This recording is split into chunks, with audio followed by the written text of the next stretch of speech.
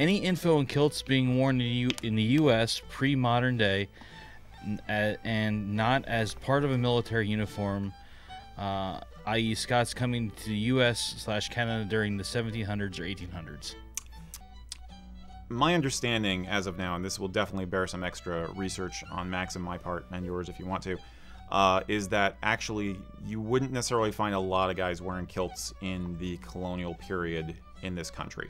Bear in mind that a lot of the Scots who came over were coming over, just like in Outlander, coming over with during the time of the proscriptions. So you might have tartan in your possession, but you were basically wearing very much normal, not Highland garb type clothing, and it was you might have tartan in your possession, but you weren't wearing national dress. You were wearing practical clothing because you're going to go into the wilderness and try to set up a homestead.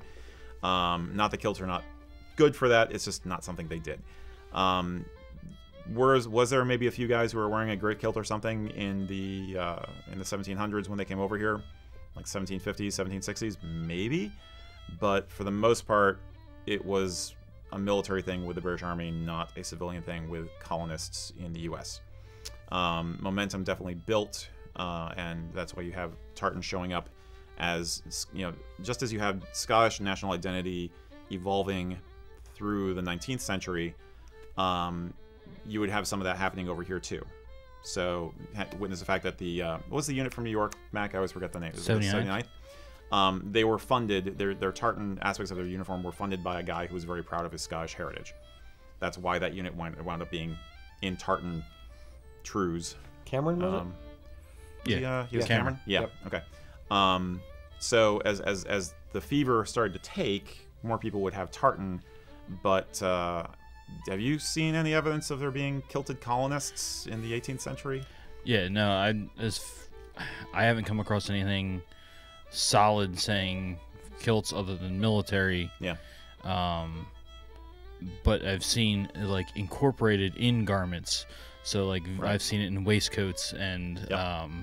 there's one. I'll have to root up the article, but there was one where somebody took a kilt, which was their father's military kilt, and used it as a backing for a waistcoat. I remember you talking about spray, that. I think it was the tartan. Yes. I'll have to dig that up. Yeah, I remember you talking about that. Yeah. But it was things like that. I mean, you were still showing some heritage, but you also have to remember that the clan tartan thing was not completely solidified in those early days yet either. So it's not like you were showing, I'm going to wear this every day to show my family pride. If you had some tartan in your wardrobe, it was just integrated into the rest of your wardrobe. And you had a mixture of lowlanders as well as a few Highlanders coming over to the colonies. It was not like it was all clan-associated people. You had just as many people from the borders and the Edinburgh area and stuff who were coming over to the colonies as people who were really wrapped up in the clan system up in the Highlands. So, and I would also put in there that it's going to everyday life of colonials and people in the 1800s.